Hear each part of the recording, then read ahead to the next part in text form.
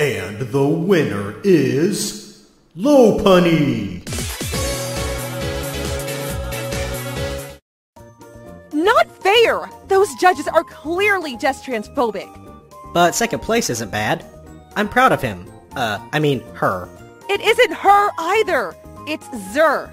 Just because Machika identifies as a woman doesn't mean she fits into the gender roles imposed by your misogynistic human society. You're right, as always. I still have a lot to learn about being an ally to trans people. Way to go, girl! If our society wasn't so oppressive, you would have won. You said it! Now let's get out of here. Yes, ma'am.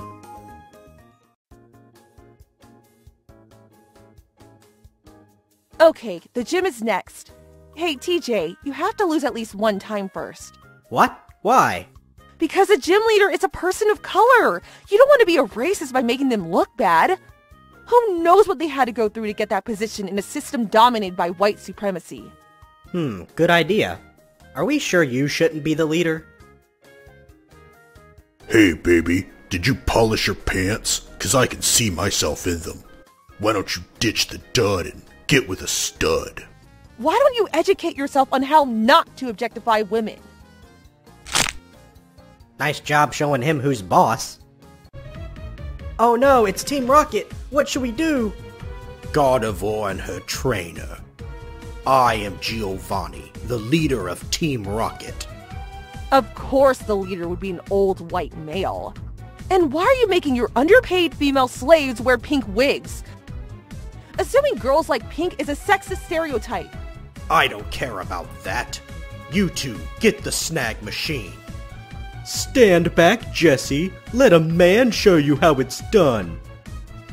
Come on, Machika. Let's show these two mansplainers that we don't need them.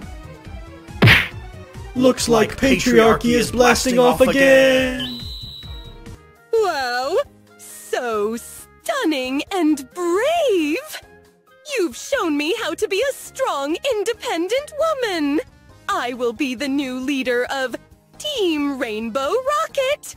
That's right. We can't have a true leader unless it's a woman. I'm going to ban all straight white males so we can have equal representation. You two are amazing.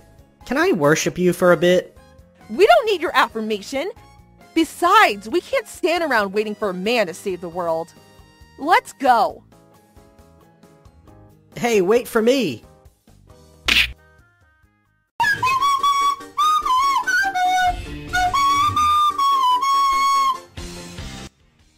That was awful. I hate it. Does that make me a bigot? Wait, what's a bigot? Don't worry about it. It's just how movies are these days. Rest in peace, our ticket money. You will be missed. What happened to that guy? He died of cringe.